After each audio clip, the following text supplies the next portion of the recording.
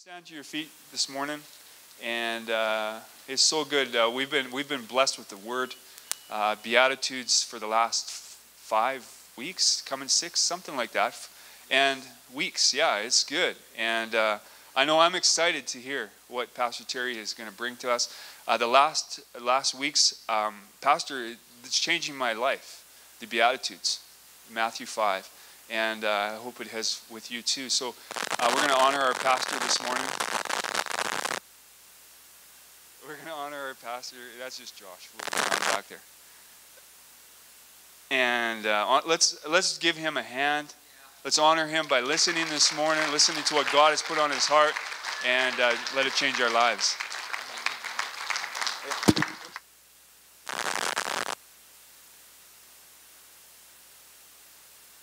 Yeah, just leave this one on. There's something wrong with mine, so I'll pull it off anyway. Father, we thank you for today. We thank you for the opportunity to come together in the name of Jesus. And Father, we just love you.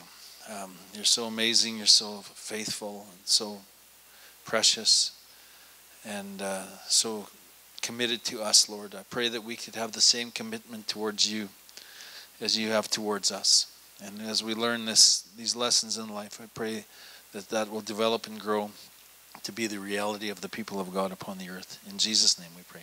Amen. Amen. Well, praise the Lord. Amen. Just welcome everybody here today. It's been a great week again. The weather's been amazing. Amen. I hope nobody's complaining about the weather this week. By the end of this message, you might not like me if you have been. So, but anyway, it's good. I really felt in worship, I felt that there was a few people struggling. And I know Lorraine has been struggling with headaches lately, and like major headaches. Is there any? I thought there was a couple other people that were struggling with that kind of pain. Is anybody here? Rhonda? Anybody else? I felt there was like 3 people for sure with Lorraine. There's one more for sure. Oh, Richard. Oh, Richard. Okay, there. That's right too. Yeah, he got clubbed in the head and he's having after effects of that. Yeah, I forgot about you, Richard. I'm sorry. It's not that I don't love you. It's just I forgot about you. But so those 3. Let's pray for those people right now. Just gather around them and let's take care of those headaches. Get rid of them. Because Jesus is the healer, and I just felt it strong, just real strong. Just take authority over those headaches, and that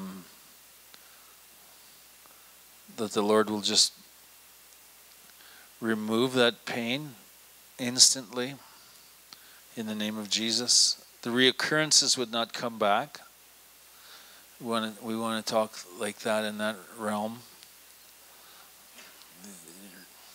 Just release the presence of God upon them in the name of Jesus. This is good. Thank you, Lord. Thank you, Jesus.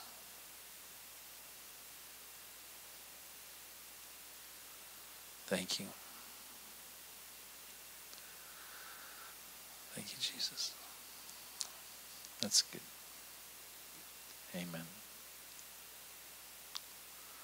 Good. I like when we can do that together. It's not necessarily one man or one woman has to pray for you, but the body of Christ can pray for you, and I think that's really powerful. It's really affecting. So, just if you get if you have a testimony that the Lord touched you, you got to make sure you share that because that's part of the sustaining of the healing. In Jesus' name. My iPad this morning had a tirade over my. I was looking at my notes and all of a sudden everything disappeared. And like everything, like all my notes from all my messages, everything was gone. So I was just about. I'm not a big Apple fan at all, really. So I was just about lost it completely. But I found them in the cloud. What is with that? You alpha people, like, what is that all about? Like, it had to be a revelation of the Holy Spirit for me, because I'm not a techno guy at all. I just went through settings and I looked and found them in the cloud. Wow. Just testing me. I was like really upset for a moment, but I had everything typed out, but I like to have things my way. But anyway, make sure you come to this tonight. Don't miss this. This is going to be awesome. Prairie Fire Unite worship event. There's at least 90 people coming from Saskatoon, and we're packing lunches. Did you want to say anything about? Oh yeah, you probably want to. Yeah, we're very unorganized. But. No, we're not. Anyway. Yeah, the cloud. Anyway, Terry got a new iPod. That's why all this stuff went to the cloud. Anyway, so on that note, what's got to do with this? Lots. Anyway, oops. Okay. So we're going to make 90 lunches at 5 o'clock this afternoon. 100, sorry. So we just need a few people. Carol White, are you going to be here too? Marcia, are you staying around? You're going back? Okay. So Carol White, you're still here? And Paulette, and Bev, and me. Who? Oh, yes, Jackie, yes. And Rhonda. Okay. Five shall do good because it's just an assembly line. So, okay. So come on out at 7. Make sure you're here earlier because you might not get a seat. Yeah, we're going to set up more seats too, but don't make that an excuse. Oh, I couldn't find a seat, so I'm not coming. Okay, so don't do that. Just come. Enjoy it. There's going to be testimonies tonight of, really what I want to do is introduce you to all my friends that are coming tonight. So there's the friends that we've accumulated over the years with being a part of Prairie Fire, and it's nice to get out of our own circle. I'm a real believer of that, not just to become cliquey and don't hang around with any other believers. So that's why we do it. And that's why we have a vision for the province of Saskatchewan, actually for our nation, for the fire of God to spread throughout the whole nation. So there'll be testimonies on why we do what we do. And that's good. Amen. So I'm on part 6 of my series on how to succeed in life, and really it's a statement, and we always want. How many want to be successful in this place? Seriously, be honest about it. Everybody wants to succeed, but the definition of success is really what we're trying to figure out. And this is a success being connected to the power and the presence of God. Do I have the quote of the day up? And I just wanted to put that up there a little bit. Shelley sent me this week. I don't know who Tim Keller is, but the sin that is most destructive in your life right now is the one you are most defensive about. And that is so true. If we hit a nail on the head or something, or if we're talking to somebody and all of a sudden they just start getting really defensive about something, it means that there's a struggle going on, and that's no problem. It can be overcome. I remember several years ago, well, actually it wasn't that long ago, I bought some inspirational television watching, and the Beverly Hillbillies. Some of you younger people probably don't even know what the Beverly Hillbillies are, but I was watching this show, and it was the first, I think it was the very first one, and they had, or maybe it was the second, they had struck oil on Jed's land, and they became instant millionaires, and it was quite a story, as you know. And so they decided to pack up and to move to Beverly Hills. And before they were going, they were talking about Beverly Hills, what it was all about. Like they were chatting away. Granny was there, Jed was there, and Jethro and Ellie Mae, and they're all talking and saying, there's no snow up there. And they said, yeah, that's going to be good, because remember when Granny, she fell on the ice and she broke her hip? And Jed says, yeah, that was bad. She never walked for a whole 3 days.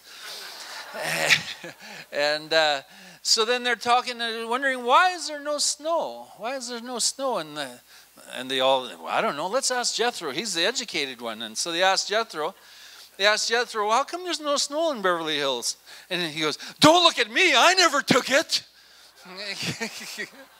Right away, he was in the defensive mode.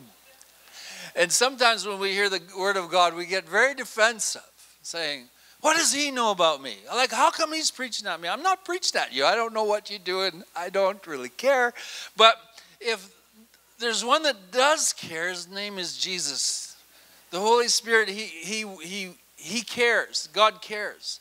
And he cares enough to bring it to light.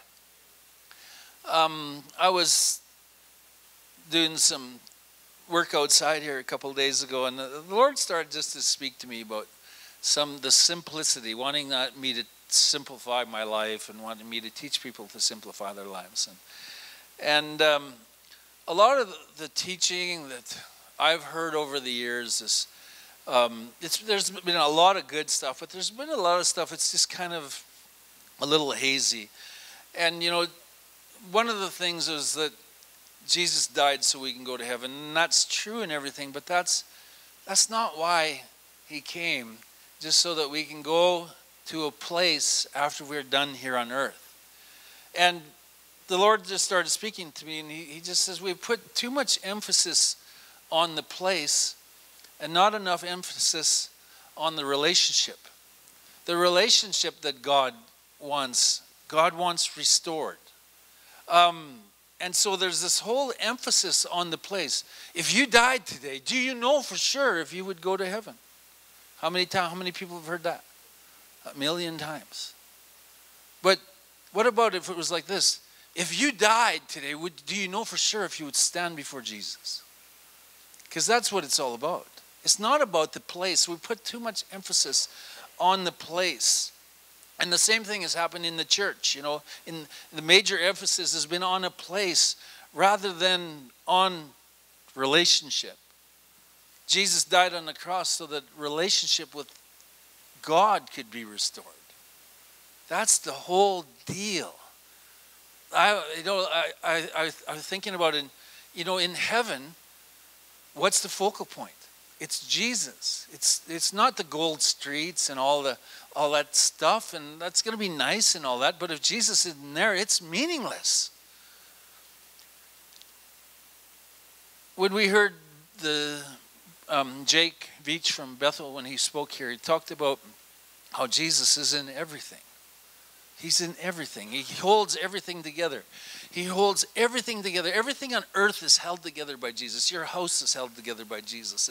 This building is held together by Jesus, but also heaven is held together by Jesus. So if Jesus isn't in heaven, it's not sustainable. It can't be held together. And so when you look at the beauty in heaven, it all originated with Jesus, right? The beauty on earth, it all originated with Jesus. He created everything. Jesus is the one who created everything, as the word says. But when you're not connected with Jesus, there's two things that happen. You won't recognize the beauty of creation, and that's where I was most of my life. 29 years, I didn't see a beautiful thing on earth. I could care less. Nice. But once I come into a relationship, my relationship with God was restored. His creation just became so incredibly beautiful. It just astounded me. All of a sudden, even clouds started looking good. You know, amazing how every cloud, there's uniqueness in everything.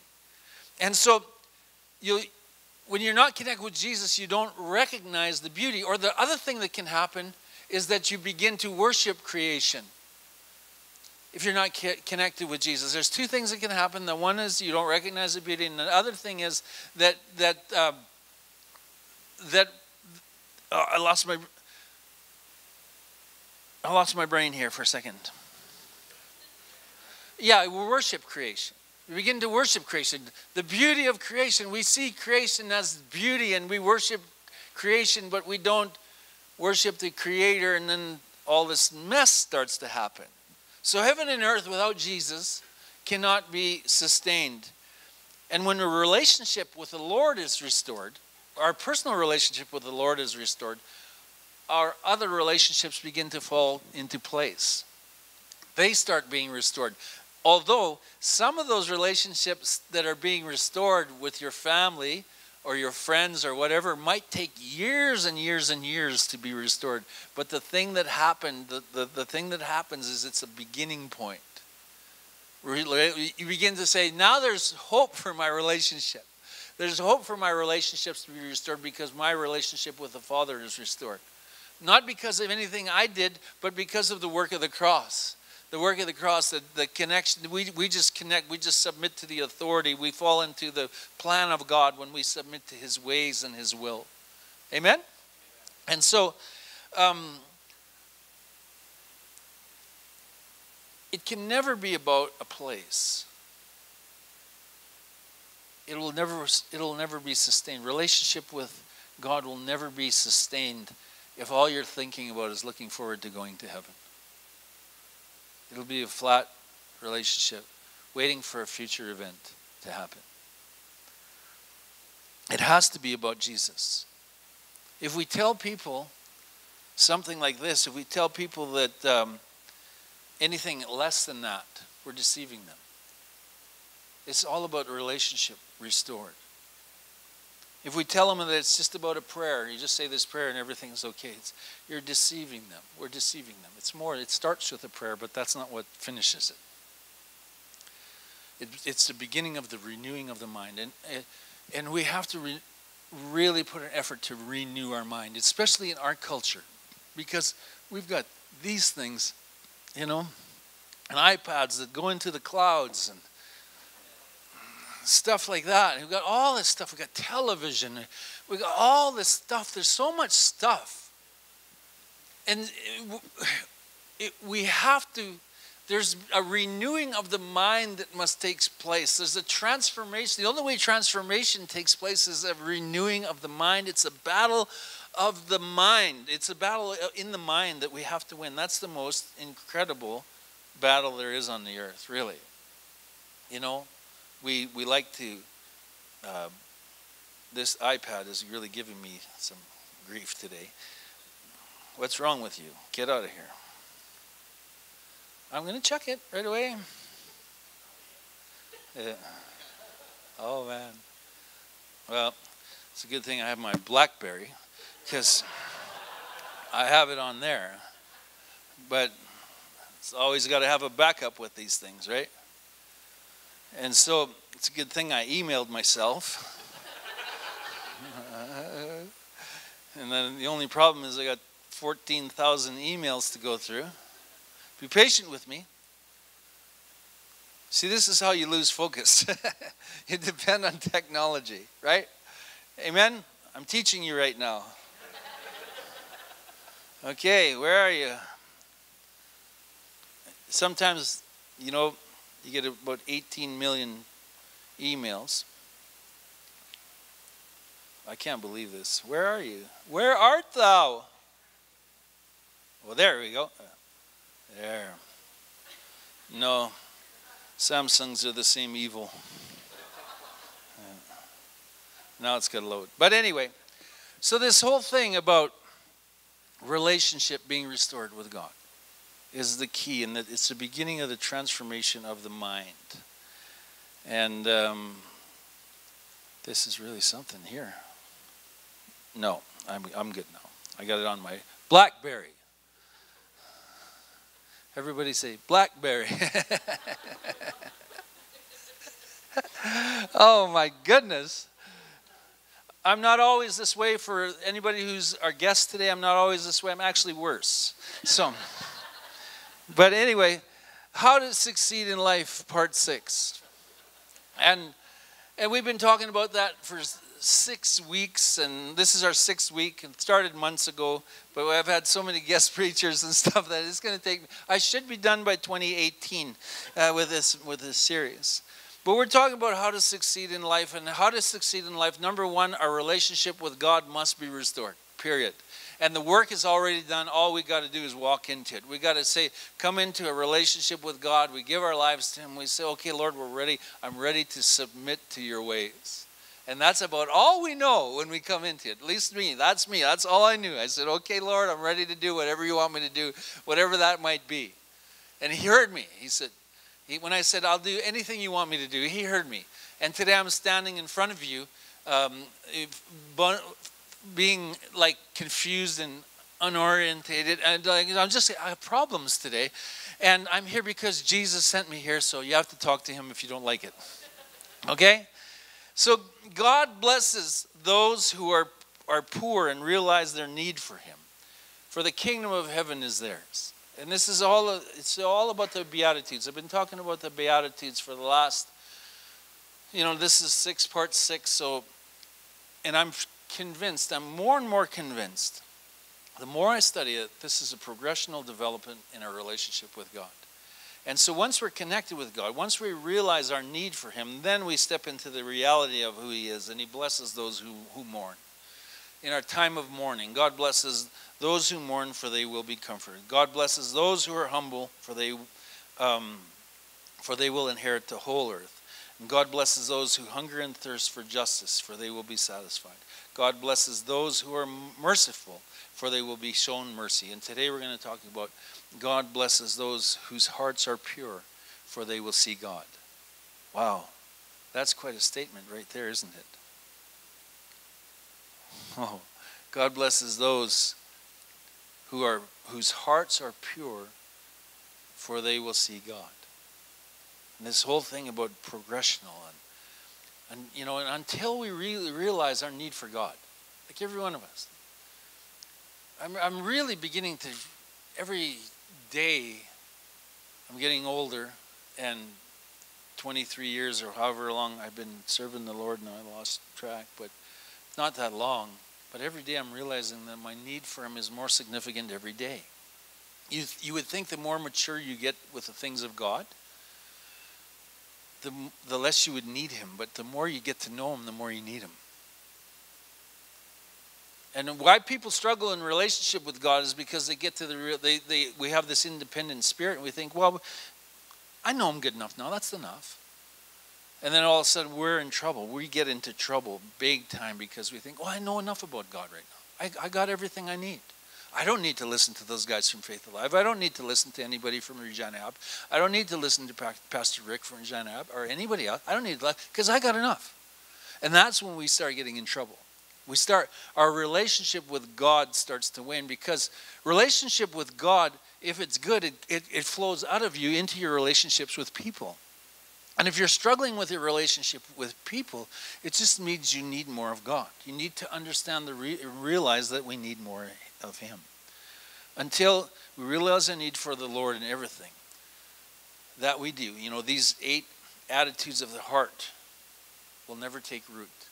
These are 8 specific attitudes of the heart that draw the presence of God.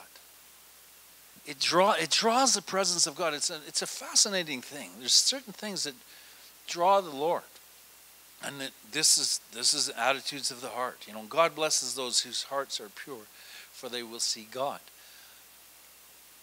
Here's what we have to understand, though, that none of us are born with a pure heart, because the Bible says that all have sinned and fallen short of the glory of God. And I remember talking to a nurse up in northern Saskatchewan about the things of God, and she said, kids are born perfect. I said, really? Did you have to teach your kids how to be bad? Well, no. Well, where did that come from? It comes naturally. Was anybody ever a child in here? At one time? Did you ever do anything wrong? If you haven't, you're probably in the wrong place. You don't want to listen to me. But there's this thing, it's about our hearts there's a problem with our hearts. We're broken. There's things in us that are broken. And the work of the cross brought restoration to that brokenness. And so, praise the Lord for that. So what does it mean to be pure in heart? It means to have a heart of integrity. And as I said before, nobody's born with this. The only reason that we have a heart of integrity is through our relationship with God. Amen. We can't, none of us are going to brag and say, I got such a pure heart. You know, actually the more pure your heart becomes, the less pure you begin to feel. It's because you get drawn closer to God. And the closer you get to God, you find, oh man, I got a ways to go. How many feel that way? I've got a ways to go. Yeah. Some of you do, the rest of you are lying. But anyway, we got a way to go. In our culture, we're more concerned with our image.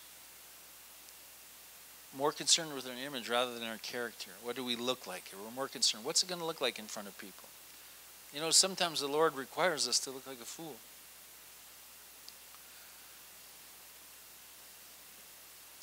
Steve Hill used to say, "If you got to be willing to look like a fool to be in the sight of your peers, in order to be embraced in the arms of Jesus."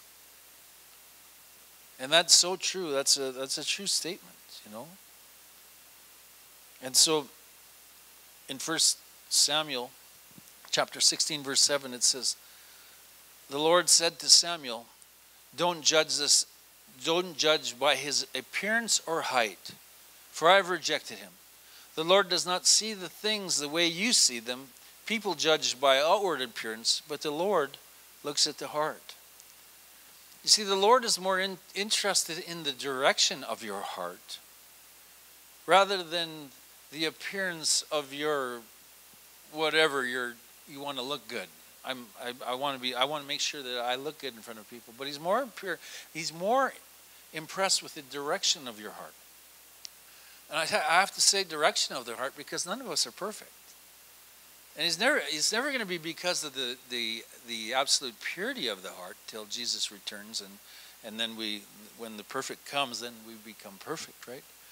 But this whole life process, the march towards our heart of purity is a process. How many know that? It's a march towards purity. It's a process. It goes on and on and on and on. And if you're not connected with Jesus and you're trying to do this on your own, it can become very frustrating. But when you're connected with Jesus, you know, it's an amazing thing. I blew 2 opportunities to pray for people this week. And it used to bug me so much that I didn't do it. And until one day the Lord says, at least you're thinking about it now. You know, I had the perfect opportunity to pray for people. One with a bad leg. And then there was this other time in Staples. I was at Staples the other day. And I went in and I was looking for one of these eye things that make me mad. And I'm talking to this guy. And he had to go ask the supervisor a question. When he went to ask the supervisor this question, this one girl looks at him and says, "Oh, here comes the guy with a million questions." And they just start laughing at him, like hysterically. They're laughing at him and making fun of him. And this guy's asking a question because he wants to make sure the customer gets the right product. And so I was just like, I can't believe these guys are laughing at him. But here's the worst part of it all. I walked out of there without saying anything to them. I could have walked up to the guy and said, "Listen, you don't need to listen to that. God loves you. He's got a plan for your life."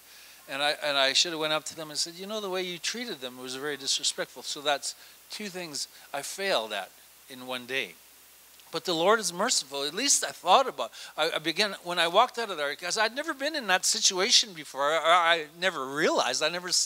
It just didn't ever mean anything to me. But it's this road to trying to get a purified heart, you know, that you begin to see things that you never seen before because you're open to the heart of God.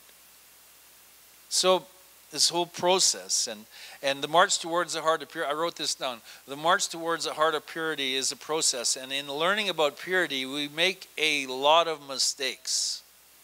Amen? And Noah, you think about Noah, when you hear these names of Noah, Abraham, David, Moses, Paul, all of them were men that the Lord would consider had pure hearts. They were men of integrity, but none of them were perfect. Noah, for example, he got drunk. Abraham, he tried to help the Lord speed up a process for God to speed up the process of having a child, a son. David was an adulterer, and then he committed adultery, he had the Bathsheba's husband killed. Moses had a temper, and Paul, who was Saul at one time, was an enemy of the church, and he became one of the most important leaders in the history of the church. So it's not where you start, it's where you end that matters, right? And these guys were dependent on the Lord. And living a life of integrity doesn't mean that you're going to be sinless. It doesn't mean that you're going to be perfect. It doesn't mean that you will not make any mistakes. The road to purification is a road littered with mistakes. You can write that down. The road to purification is a road that's littered with mistakes. And it's through the mistakes that we learn about purity, the purity of God, and we come to this one conclusion on the road to purity. There's one conclusion that we come up with guaranteed 100% of the time. You'll find it, you'll study it, you'll go through it, you'll find out on the road to purity, you'll find out one thing: you are not God. We are not God. And there's only one source of purity, and that flows from the throne, and it flows into our life through Jesus Christ. Amen? So God blesses those whose hearts are pure, for they will see God. So what does it mean, seeing God? It means being in His presence. It means experiencing God's power. It means experiencing God's purpose in your life. It means having the peace of God in your life. How many have the peace of God and love the peace of God? I love the peace of God. I love the peace of God. Sometimes I lose it once in a while. I lose it, and I start getting anxious and fearful and everything, and then I just begin to meditate on God and meditate on His Word, and then the peace comes back. We experience the pardon of God. Being blessed, having a pure heart means that you're experiencing the pardon of God. You're experiencing the friendship of God. We begin to see God in every area of our lives. There's 3 words that define a man or a woman of integrity, or people with whole hearts, and one of them, the first word is wholeness. You become part, and when I think of that, not that we become whole, but we become part of the whole family of God. You cannot find out about the love of God, the depth or the height or the width or the length of God's love on your own. It has to be done within the context of community. It's in the context of the body of Jesus Christ. And it's being a whole, part of the whole family, not a person of segregation. You are the same no matter where you go, whoever you're around. Number 2 is the second word. First word was wholeness. The second one is authenticity. Acting the same no matter where you are and no matter who you're around. Authenticity. God, I always tell people that God gave you your personality. He doesn't want your personality to change. He just wants our character to change. And the only way our character can change is if we're connected to Jesus. And then He intertwines His character with our personality, and we're all authentic. We're all a little different. We're all a little unique. And that's a good thing. And we can't judge somebody because they're a little bit unique, but that authenticity is really important to defining a pure heart, a person with a pure heart. And number 3 is sincere, and that with unmixed motivation, doing the right things for the right reasons. And what are you doing when nobody's looking? That's an important thing. That sincerity is really the most important part about being sincere is what you do when nobody's looking. So that's sincerity. So wholeness, authenticity, and being sincere. And so we, on earth, being people, we do things because we want to have a good reputation. But God is more interested in our character. We are more interested in image, and God is interested more in integrity. Proverbs chapter 3, verse 21 and 22, out of the Message, says this: "Dear friend, Guard clear thinking and common sense with your life. Don't for a minute lose sight of them. They keep your soul alive and well, and they'll keep you fit and attractive. There's a good workout plan right there. Did you read that? That's a good one. And clear thinking and common sense will lead you to being fit and attractive. That's good. Because really, if God is in you, there's an attractiveness to you. You're drawn. People are drawn not to your looks, they're drawn to the presence of God. Amen? So this is good. So the blessings, there's several blessings that are brought about by integrity, or by having a pure heart. And one of the blessings is personal confidence. And you have confidence, not in so much in yourself, but it shows in your personality because your confidence is in God. Proverbs chapter 10 verse 9 says, people with integrity walk safely, but those who follow crooked paths will be exposed. Proverbs chapter 11 verse 3 says, the integrity of the honest keeps them on track. The deviousness of crooks brings them to ruin. So part of the people, we have a lack of energy is because we put so much energy into putting on a front, trying to make things look good, but on the inside life is turbulent. Amen? And so that's one of those blessings that's brought around by living a life of purity. Number 2, you'll have a lasting legacy. The one in Proverbs chapter 20 verse 7, it says, the one who lives with integrity is righteous. His children who come after him will be happy. Amen? And so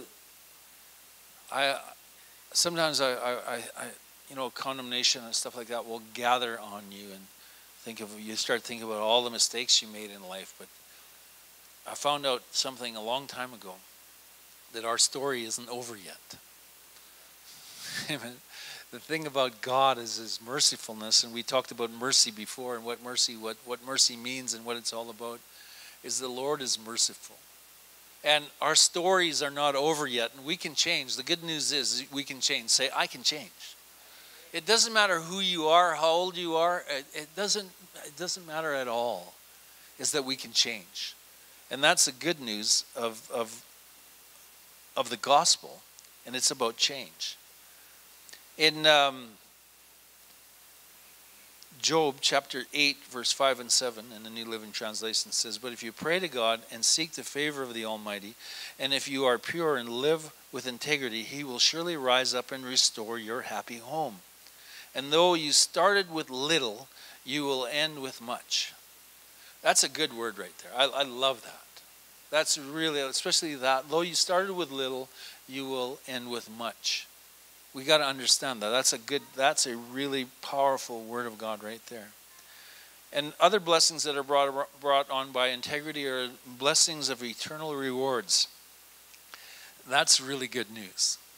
This is an eternal thing that we're building on.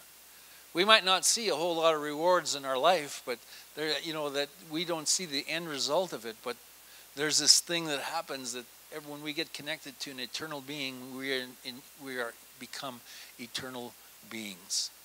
I don't know about you, but I'm eternal. How about you? And it's not because of anything that we've done good. It's because of the work of the cross. Once again, relationship restored through Jesus Christ. It's powerful and it's wonderful. Matthew 25 verse 21 in New Century Version says, the master answered, you did well. You are good and loyal servants because you were loyal with small things. I will let you care for much greater things. Come and share my joy. The Lord wants to share his joy with us for eternity. Psalm chapter 15 talks about purity and who can enter into the presence of God. Psalm 15, 1-5 says, who may worship in your sanctuary, Lord? Who may enter your presence on your holy hill? Those, and then it tells us, those who lead blameless lives, do what is right, speaking the truth from sincere hearts. Those who refuse to gossip or harm their neighbors or speak evil of their friends. Those who despise flagrant sinners and honor the faithful followers of the Lord and keep their promises even when it hurts. Those who lend money without charging interest and who cannot be bribed to lie about the innocent. Such people will stand firm forever. So we're talking about, this is how to get close to God. This is about developing a pure heart. There's 8 characteristics of a person with a heart of integrity. There's 8 characteristics that are being developed in all of us. As I mentioned before, we're all in process. Nobody's arrived yet. But those 8 characteristics are people. Number 1, people who tell the truth. Number 2, people who refuse to slander. Number 3, people who won't listen to gossip. People who won't speak evil of friends. A person who honors others. A person who keeps his promises. A person who is generous. And a person who cannot be bribed. Good word right there. That's the development of purity in our life. There has to be something to measure by. There has to be. The Word of God is something that we can measure. This is what we're doing in our life. And when we look at this and we see, oh man, people who refuse to listen to gossip, well, I just gossiped yesterday. What am I supposed to do about that? Ask for forgiveness. Ask for forgiveness, and speaking evil of friends and all these things. We look at all this stuff, man, I've done every one of those. But how do we stop it? How can we stop it? It's by having that relationship with the Father, and we just look to Him and we say, Lord, please help me, change me, fill me with your presence. Get into the Word of God, study the Word of God, and see what's required of Him, what He requires, not what, like my standards are so much lower than God's standards. But when I look at His standards and he writes them down in the Word, and the reason he writes them in the Word is because I think that he says he's thinking it's possible for us to become this. Right? It's possible to become this process. Again, being in the process. And a person that gets good at this is a person who's very secure. You're not worried about anything. You want to quit worrying? Just learn about the purity process. Begin to become that purity that God talks about. And the only way we become purity is because we're connected with the King. And there's 6 ways to develop purity. How many want to hear this right now? You got about 15 minutes. Six ways to develop. Anybody want to learn a little bit more? Okay, there's 3 or 4 or 5, but I know you all do. I'm not kind of like you when I'm in the crowd. I don't want to put my hand up because it could be a trick question or something like that. I know you guys are wise, and I always teach people that be careful what you're answering. I don't intentionally try to confuse people, but once in a while things are flesh, right? But 6 ways to develop purity, living a life of integrity or developing purity. Number 1, by keeping your promises, keeping your word. And this is all backed up by Scripture. Number 1 is like keeping your word is so important. Saying, and as I say all these things, as I talk about all these things, there's going to be areas where you have failed. Because as I was preparing this, I'm looking, oh man, Lord, I'm preaching. I'm going to be preaching this, but I've failed at every one of these areas. But that's the thing about the kingdom of God and the mercifulness of God. He's merciful. And he says, as long as we learn along the way. But keeping our promises is so important. A person who promises a gift, in Proverbs chapter 25, verse 14 says, a person who promises a gift but doesn't give it is like clouds and wind that bring no rain. Wow. That's like that really. And we've all had broken promises to our God, to our spouses, and to our children. I was listening to Rick Warren speak, and he had a son. He passed away, but he had a son who struggled with mental illness. all his life. And Pastor Rick wanted him to go to this Bible camp. He says, I want you to go to this Bible camp. It'd be really good for you. And he says, no, I don't want to go. So Pastor Rick says, well, I'll be your pastor. I'll be your counselor. I'll go with you. I'll look after your group, and I'll be there for you, and you won't have to worry about being alone or anything. And the son says, no, I don't want to do it. I don't want to go. I don't care if you go or not. I don't want to go. And so Pastor Rick, he says, well, okay. And so and in the process of time, just before the camp started, about a week before the camp started, the son says, Dad, I want to go. You promised you'd take me. And he goes, oh, man. He says, but that was like 3 or 4 weeks ago. And in the meantime, Promise Keepers had called him, and he was to speak in front of 100,000 people. Like, he was like, oh, what do I do? And he says, I phoned Promise Keepers, and I said I couldn't make it. Sorry, I've had a promise to my son, and I have to keep it. Like, wow, that's like a big decision right there. And it's huge. And so I thought, man, oh man. And I started thinking about this thing. And number 2, the second way to live a life of purity, to be in the purity process, is by paying my bills. Financial integrity is really amazing. Psalm chapter 37, verse 21 says, the wicked borrow and never repay, but the godly are generous givers. And so, understand this, there's things that happen in life, and there's mistakes that happen, all kinds of stuff like that. But on the road to purity, this is what we're going to be learning.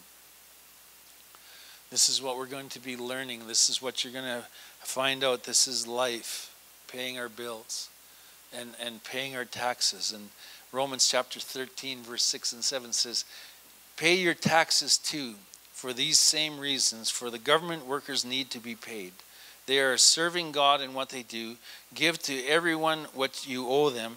Pay your taxes and government fees to those who collect them, and give respect and honor those who are all in authority. It's the process. I remember several years ago, there was an organization traveling around trying to prove that paying taxes was unconstitutional. And they were fighting it, and they were holding back their taxes, and they weren't paying their taxes, and several of them are in jail right now. And they were trying to convince me, you don't have to pay your taxes, it's unconstitutional. I said, I got to pay my taxes because I don't want to go to jail. And they said, you'll never go. We're going to prove it. We're going to prove it for sure. And some of these guys I knew really well. I said, I'm not doing it. When you find out and it's in court and it says that, it comes on the news and says paying taxes is unconstitutional, I'm paying my taxes. Because the Word of God says to, right there. This is all, people say, well, the government wastes all their money. Well, I know that, but just let them be judged for what they got to do, right? And they don't waste it all. I'm so happy we live in Canada. Like, I'm glad we can pay taxes. I love it. I love living in our nation. I could go live in countries where they don't pay taxes, but I won't have no food. I won't have a roof over my head. I won't have a vehicle, and might probably be walking around bare feet. So I'd sooner pay taxes. Okay? So this is just part of the reality of this road to purity. And if you're getting uncomfortable with me right now, that's okay. I'm just preaching out of the Word of God. And if you bring it up to God, I'm not going to sit and argue with you. But look at the Scripture, and this is what we need to do. Number 3, living a life of integrity or developing purity. Refuse to gossip. Yeah, this is a rough one.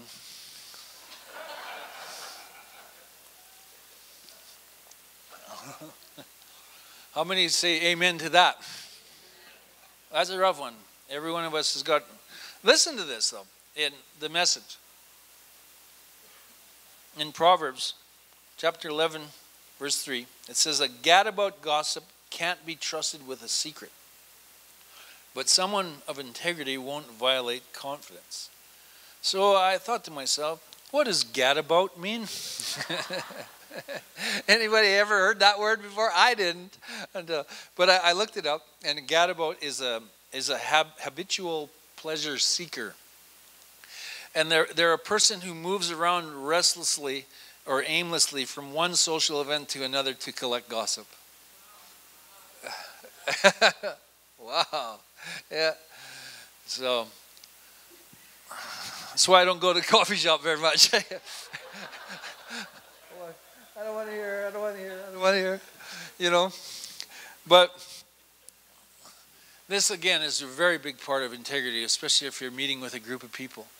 And you're developing in the things of God. And, you know, all of us have problems. And when you get together with individuals and they're struggling in life, it's so important to keep it within the group, you know, until the person's ready to testify about the deliverance of that problem.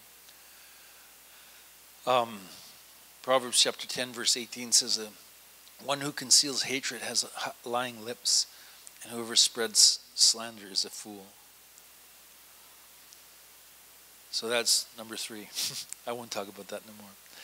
Number 4, by living a life of integrity or developing purity, this one might get some people upset, but it's okay because it's the reality of the Word of God. By faithfully tithing, that's how you learn to build integrity.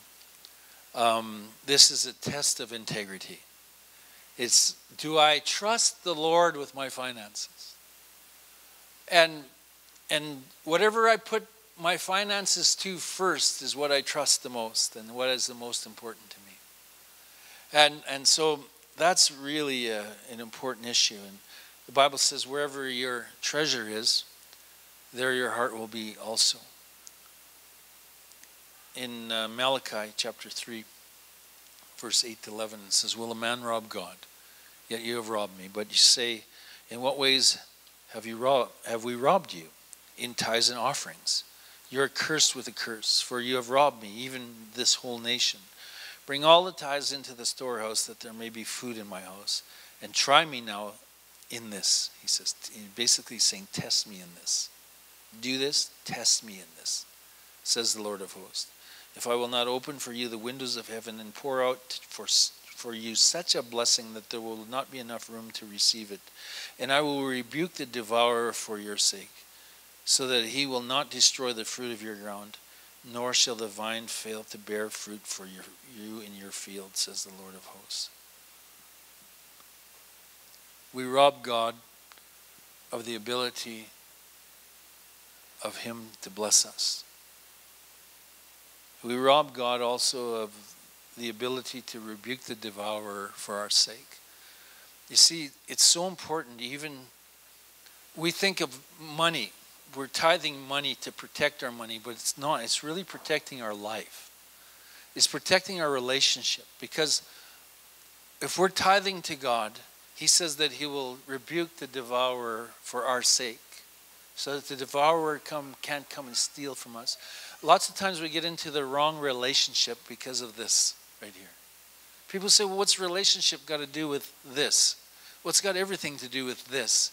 If you get into the wrong relationship, it's going to cost you a lot financially down the road. And it's just one of those things that even the integrity of your business, everything that you do is all begins protected. It's not just your finances that God protects you.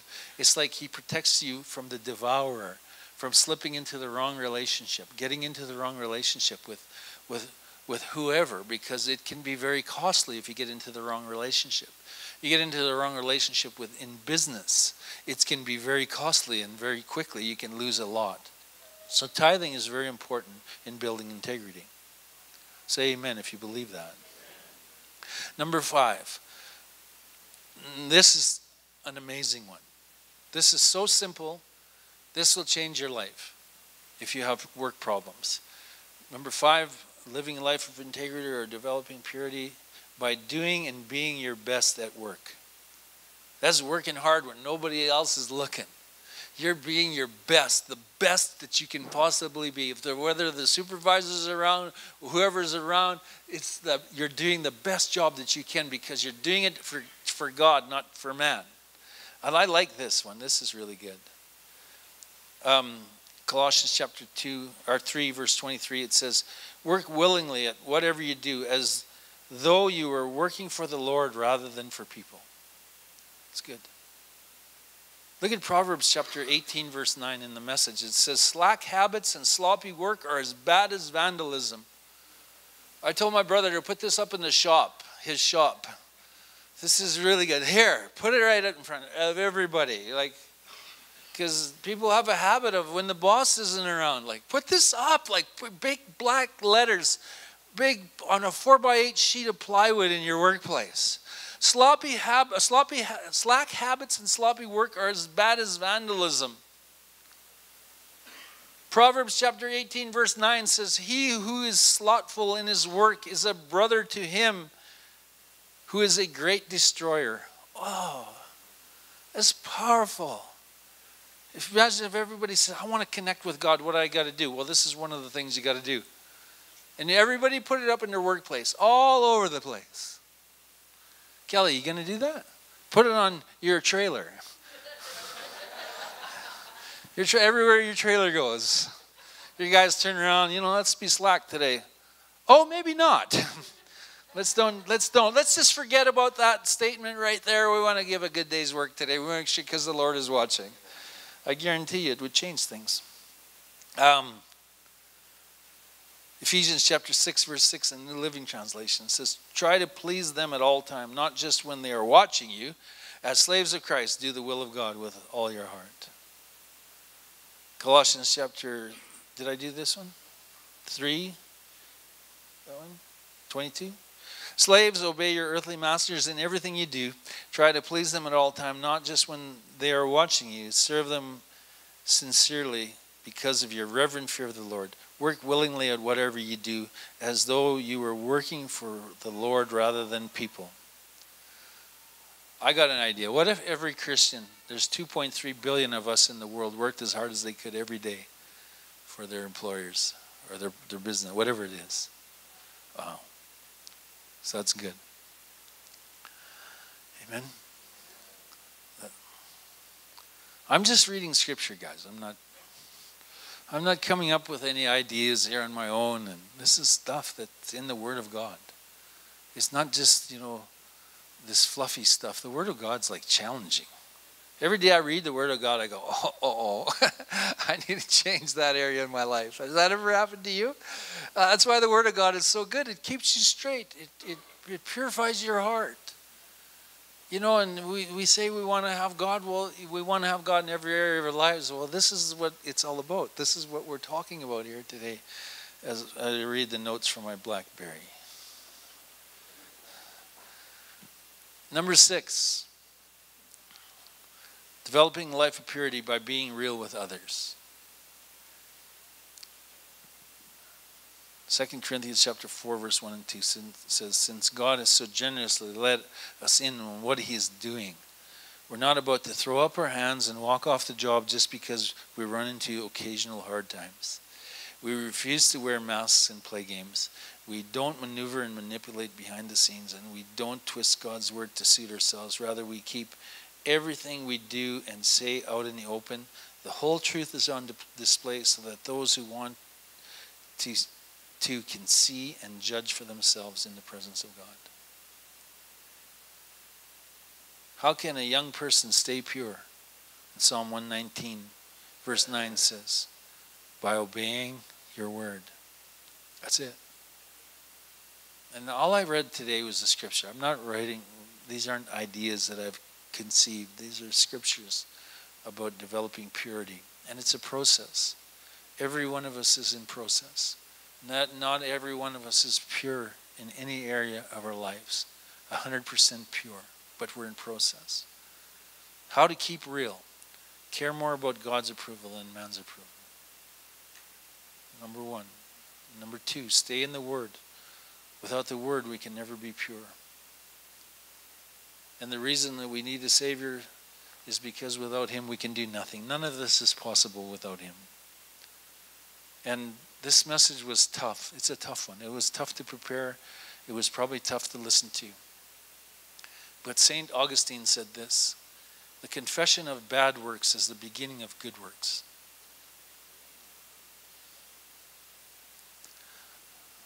Let's say that one more time. The confession of bad works is the beginning of good works. The first step to purity or integrity is to confess that I haven't been pure. I haven't been honest. I've gossiped. I've not tithed all the time. All this stuff is the beginning. And the word says, be sure of this, that one day your sins are going to find you out. And you might be thinking, it's none of my business how you're living. Well, actually it is. Because we're all in the same boat. We're all in the same boat. We're all interconnected. And God's desire for us is to live a life of purity, of peace, of integrity. And if you come into a boat with me and you're carrying a cordless drill with a 2-inch hole saw in it, and you start drilling a hole in my boat, I'm going to be concerned right away. I'm going to say, hand the drill over. And as Christians, we're not like threatening people, but we're saying, guys, listen, we've got to get this together. We've got to get it right. If we get it right, the world will be attracted to what we have. You know why the world will be attracted to what we have? Because the presence of God will be with us. So there's 8 attitudes that draw the presence of God, and one of them is a pure heart.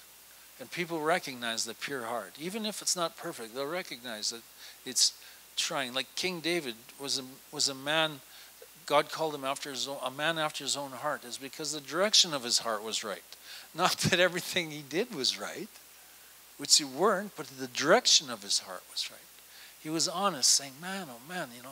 And you talk about where he confessed his sins to the Lord, and you go into the Psalms, and he struggled. He was a man that had great struggles in life. But his heart was in such a right direction, even with all the mistakes that he did in his life.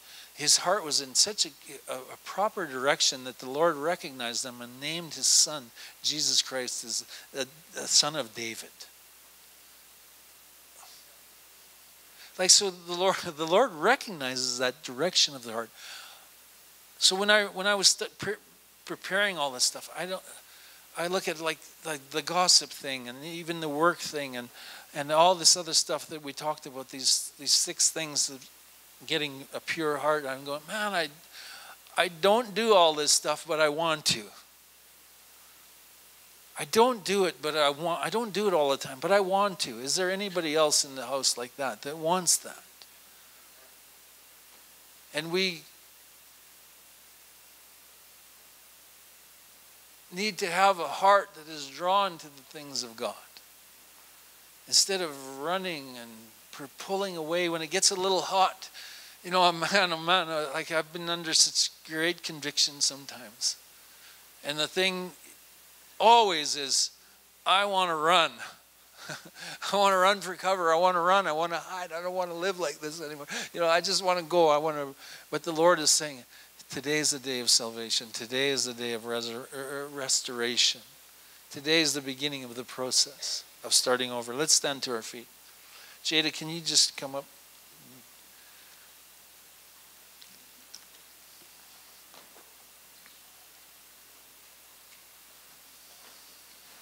Thank you, Jesus.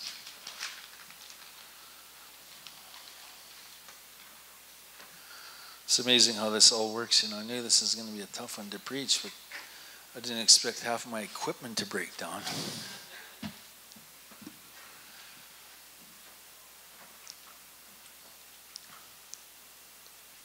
Thank you, Jesus. So right now, whatever you're thinking about, whatever it might be. Maybe you've been struggling with keeping promises and paying bills and gossiping and the tithing thing, doing our best at work, all those things. Maybe everything hits you at once today. The good news is that The blood of Jesus cleanses us from all sin. And the Bible says if we confess our sin, He is faithful and just to forgive us of our sin and to cleanse us from all unrighteousness. And that first step, as St. Augustine says, the confession of bad works is the beginning of good works. There's that first step of doing that today.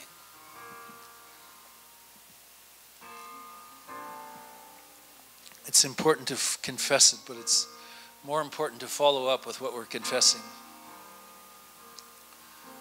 Be repenting of, and in our hearts right now, repenting of the things, but to keep the repentant heart when we walk out this door. So Jada's gonna sing a song, and we can sing together with her. But if you've been struggling with any of these things that we talked about here today, and I think in reality it would be every one of us in some form or another. If we're harboring unforgiveness towards somebody, that will keep you from getting a heart of purity. So today, I just want us to take a few moments and start this process over again. Say, today, I want you to repeat this. Today, I'm starting over. I'm beginning a new day down the trail to developing purity. In Jesus' name, amen. So as we're singing this song, I don't know, I haven't done this for a while, but if you've been struggling with, I talked about a whole bunch of issues today, so nobody's going to know what you're struggling with.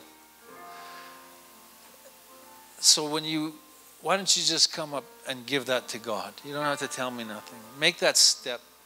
Make a physical step towards God and beginning to deal with this. Removing impurity to become pure. I want us to come forward and deal with that as a body. If you're struggling in an area, just come. And Jada, just lead us in this song. And as Jada's leading, you deal with what you deal with. Bring it to God. If you want to confess it to somebody, that's good too. Let's just do it for a moment. Just as Jada sings, just find your place with God right now.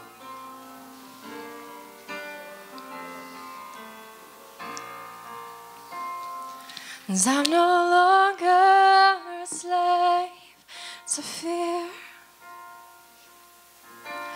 I am a child of God. I'm no longer a slave to fear. I am a child of God.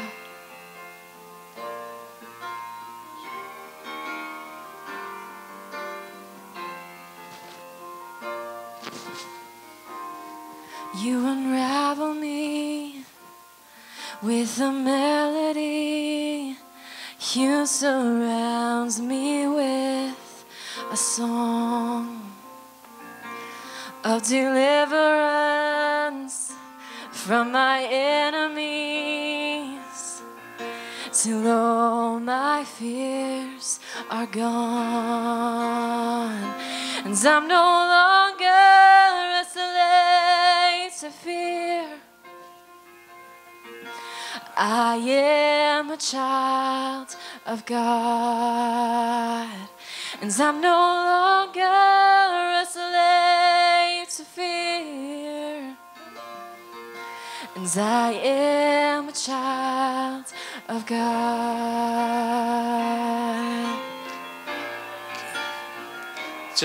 We're going to pray together here in a second. And then once we pray, we're going to sing this song together and we're going to mean it, right? Because like I said before, just pull the piano down just a bit, Josh. As I said before, the blood of Jesus cleanses us from all sin. There's nothing that cannot be forgiven. And the forgiveness is instant. Bang. Say bang. As quick as you say that, it's gone. Amen? The blood of Jesus Christ. And if you've never given your life to Jesus and you want to do so today, I'm going to lead us all in a prayer, and we're all going to say it for the sake of the ones that haven't. Amen? Let's pray together. Dear Lord Jesus, thank you for speaking to my heart and changing my life. I come to you today and confess my sins. I receive your forgiveness, and I am yours, and you are mine, for now and forever. Come cleanse me and wash away my sin. I desire to live a life of purity, and with your help, I can do it. In Jesus' name, amen. Let's sing that song together now. This is what you are. This is what we are. If you said that prayer and you've come clean today with God, and you were a child of God before, but now the realization of it's going to become stronger to you. So let's sing this together. 'Cause I'm no longer a slave to fear. I am a child of God. And I'm no longer a slave to fear. I am a child of God. And I'm no longer a slave to fear. And I am a child of God. And I'm no longer a slave to fear. I am a child of God.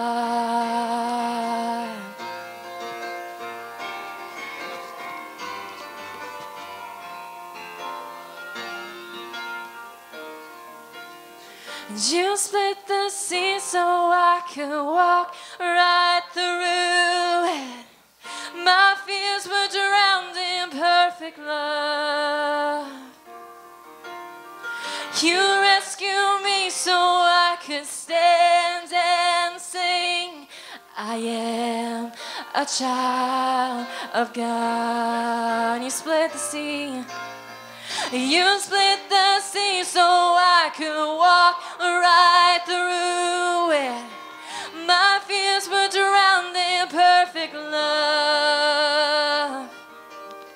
You rescued me so I could stand and sing. I am a child of God. And I am a child of God. Oh yes, I am. And I am a child of God. And I am a child of God.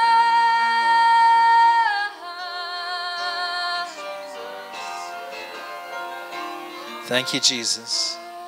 So, Father, I pray that forever is etched in our hearts. The reality that we are a child, and you made it that way so that we could be your children. You brought us into the kingdom by grace and mercy. Now, grace and mercy will abound in your lives every single day. You just have to recognize it. Amen? Today, you don't walk out of this place feeling like you're guilty or all that stuff. That Jesus came and he removed our guilt and he removed our shame. That was part of the work of the cross. It was not only that he forgave our sins, but he removed our guilt and our shame. Amen? So just in Jesus' name, be blessed this week. See you tonight.